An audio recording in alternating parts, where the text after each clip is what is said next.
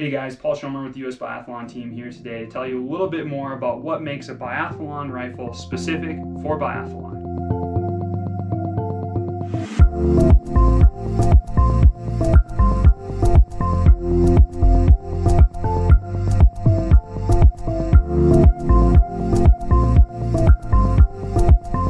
One of the first things that I'm asked about when people hear that I do biathlon is what kind of rifle do I use? Majority of biathletes shoot the exact same action and barrel, which is manufactured by Anschütz-Fortner in Germany.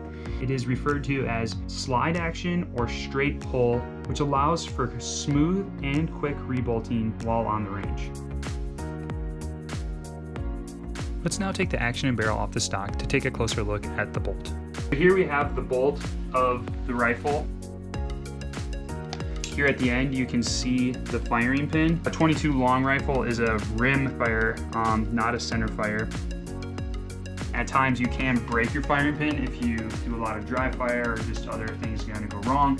So generally, we try to replace our firing pin at least once a year, especially before the season begins. The firing pin is essential because that is the part of the rifle that ignites the primer on the cartridge. In rimfire, the primer is at the rim of the cartridge, whereas in centerfire rifles, it's at the center. Biathlon ammo has to meet a certain criteria. International teams also do ammo testing to ensure the ammo's performance in sub-zero temperatures. Here are some pictures of our coaches doing our ammo testing this year in the ski tunnel in Vuokatti, Finland. To reinsert the bolt into the action, I simply slide it in the rear and then tighten down this threaded piece. Then I take the pin and slide it in. After the pin is slid into place, simply turn the back to secure it, and now my bolt is reinstalled in the action and ready to be remounted onto the stock. The action and barrel are attached to the stock with two bedding bolts.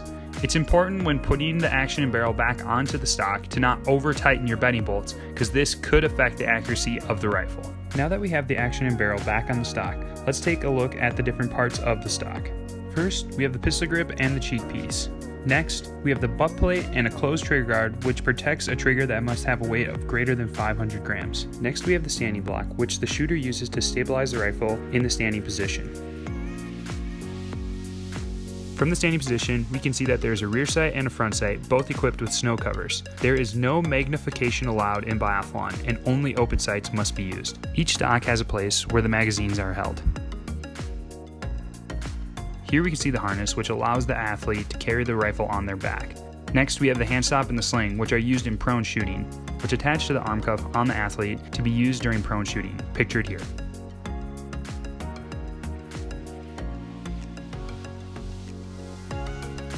Biathlon stocks come in many different shapes and colors. The stock is fit to the biathlete to match their body type, but also their shooting style.